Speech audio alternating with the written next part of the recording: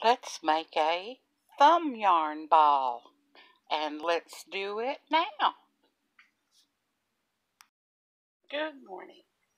This is Barbara from Arkansas, and I'm rocking in my rocking chair this morning with my baby Connor. Can you see Connor? I don't know if you can see him or not. Anyway, there he is. Well, I have this spool of yarn. This skein of yarn, and I'm going to make it into a little, I call them thumb balls. I don't know really what the name of them is, but it's where you wrap the thread around and make a ball and of yarn. Here's one I just recently made. And what's so special about these and why I like them so much is that all I have to do is pull my little paper out of the middle where I've wrapped the beginning of the yarn. Can you see? Right there. So what you're doing is as you're crocheting, is what I do. I pull it from the center. So I can sit it right here on this table over here, and when I'm crocheting it won't roll off, because I got a kitty cat, and she loves to play with this ball once it falls off the table. So these are made so that they can sit still on the table as you work from them from the center. And how I make them, I don't know how other folks make them, but how I make them is I take some yarn. This is, I don't even have a label on this one. I think I picked it up at a flea market or something. I don't know. But anyway, you get the beginning of your yarn. And the way I do it, I just wrap it around, tie a knot in the end of it. Just any kind of knot be okay. I usually make a little like this little thing. See, a little cute little thing like that. And I use that as the beginning. So I usually just put it around my little finger, bring it behind my pointer finger. See how I did that? Behind my finger, and then I pulled it around the pointer finger. And then what I do, I start right here at this knuckle, right here, and I just start wrapping. And I don't know, I wrap quite much at the beginning, and then I keep pulling it down like that.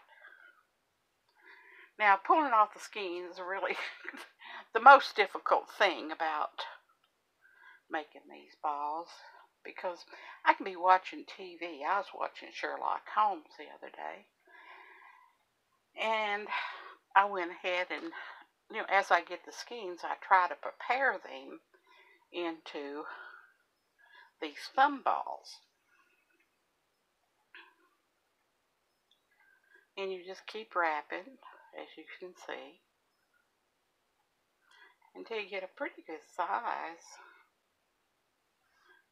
ball like that, all the way up. I usually go all the way up as far as it'll go, catch under here, and come around. If you don't, it's going to slip and wrap around your thumb. So, like I say, getting off the skein is the hardest thing. But anyway, you go under here and over, under here and over, like that. And then I turn it. And when I turn it, when it gets big enough that I can turn it, I can just lay the beginning yarn behind my hand. I hope you can see this. Behind my hand. And then I just keep taking the yarn off the skein, and then I begin again, coming around the bottom like this, and around the top like that. See what I'm doing?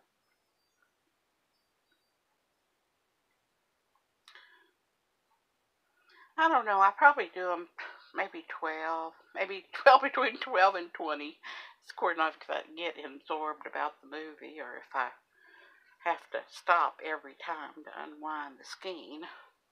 But anyway, I continue to go around the bottom here by the thumb, around, thumb, thumb, thumb, thumb, thumb,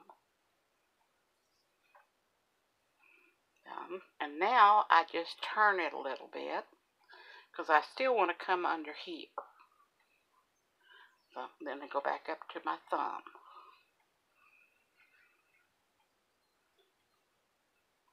May end up putting the skein on the floor. See if Itsy doesn't bother it.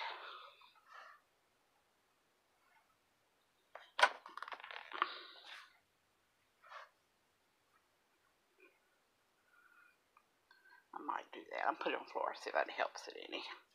And then I just continue to wrap and wrap like that. And then turn. And then again, I come back under here. And back up to the top of my thumb. You see that?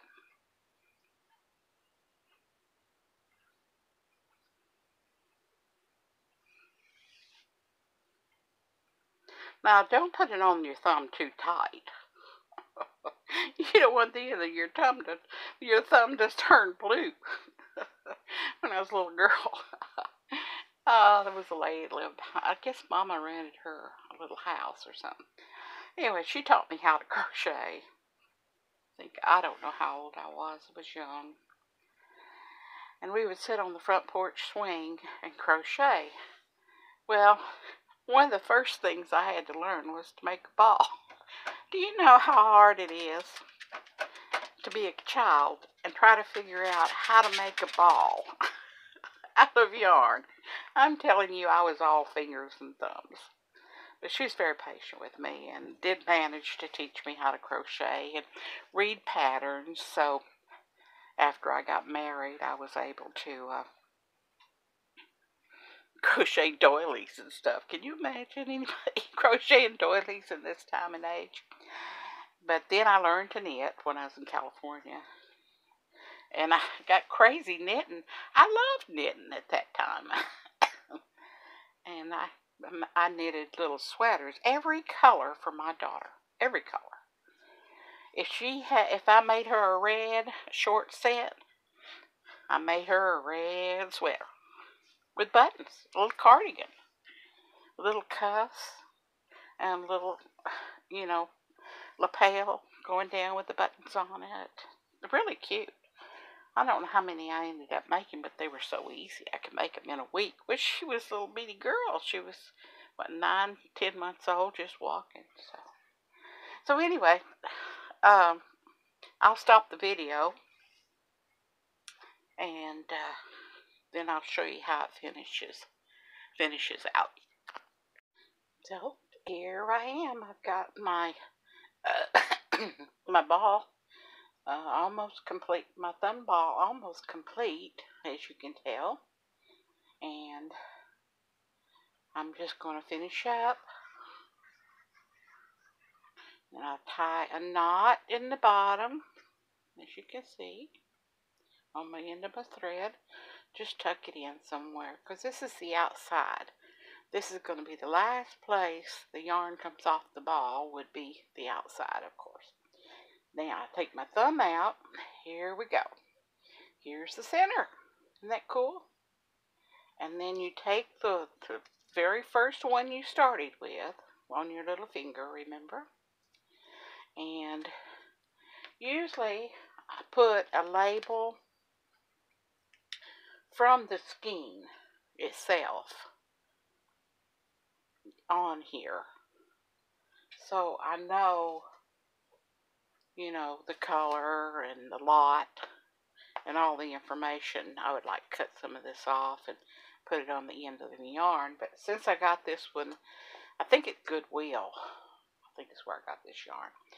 I didn't have any kind of label, so I took a label off one of the other ones I had already wound that I had extra, and just wrapped the end on it real good and fold it up.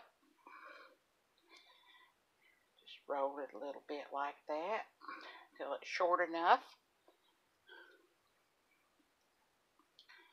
And then I just set it in the ball like that. And there is my thumb ball. Well, I guess I was supposed to say yarn thumb ball, but that's what we call them, is the thumb balls. And there it is. And I hope you have a great day. And the sun's still shining. And Connor just come in to say hello to everybody here. Got on my lap. Didn't you, honey? Yes. Yes, you did. Yes. And